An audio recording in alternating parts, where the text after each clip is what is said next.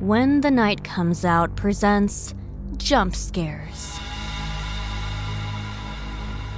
Today's bite-sized horror is entitled House.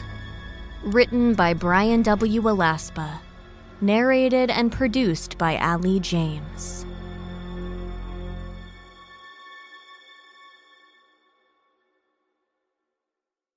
The house waited.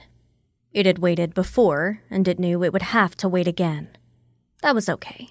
It had all the time in the world. It had time beyond the world. It was hungry, but it had been hungry before as well. They always came. The families, the souls, the new people. They had always come. It had been built by a man more than 8 decades ago. The land was beautiful. Around it was nothing but pristine landscape. Nature was around it. The views were spectacular. What the humans, the families, the man who had built it, did not know was that the land itself had been cursed. Ages ago. Centuries. Again, it lived the moment the construction was finished. It hungered. It devoured. The windows were like eyes. It devoured their souls, and they became part of it. They were like a family. Of course, rumors sprouted up about the house. It didn't mind. They would come. They always came. Someone, somewhere would see it, and it would call to them. Call to all of them, and the children would run across its floor and play in its yard. And the parents would say how beautiful the architecture was and ignore the strange feeling in their gut. Then the souls inside it would start to moan and talk and walk around. The parents would continue to ignore the feelings. And it would begin to absorb them, taking over their minds, driving into their dreams. It took patience, and over the decades, it had learned how to be patient. It would wait. It always waited. The birds chirped around it, and the animals moved in the forest. None of them came near the house. They sensed what the humans could not. It moaned. The air was suddenly filled with a howl that would make most grown men wet themselves. It stretched. The wood that comprised its walls and floors and ceilings flexed. Then it settled.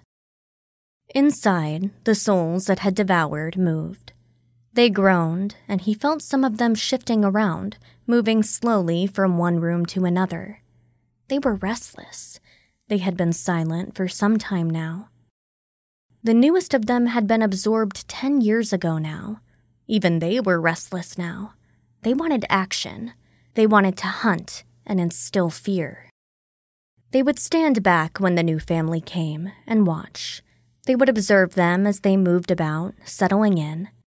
Their countless eyes would watch their every move. Then, as the house allowed them, they would start to move. They would move up and down the halls and the stairs. They would whisper, and the living would shudder, the hair standing up on the back of their necks, and they would assure themselves that the sound was just the wind. They would assure themselves that their keys had not moved on their own, but that they had placed them there on the dining room table, when they knew, in their heart of hearts, that they had placed them on the mantel. It would haunt their dreams.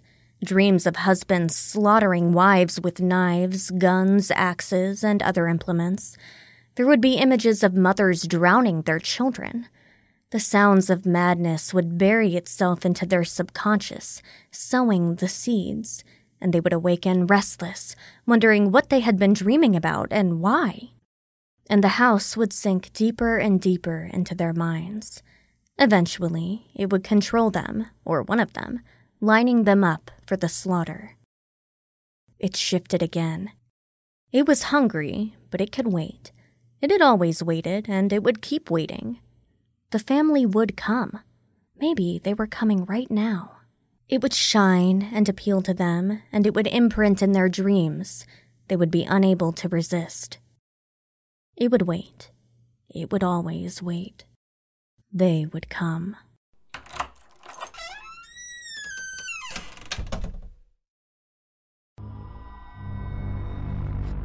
Thanks for listening to When the Night Comes Out Jump Scares.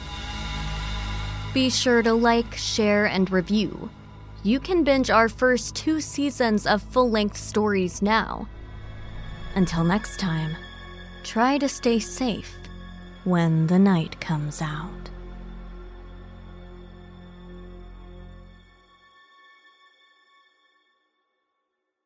Hey guys, we appreciate your continued support, but we also would like to create a community around When the Night Comes Out. A community of horror fiction fans who support us so we can bring you even more stories, more scares, expand what we offer, and maybe even podcast merch. So be sure to visit patreon.com/whenthenightcomesout and become a supporter. Every amount helps. We'll see you next time when the night comes out.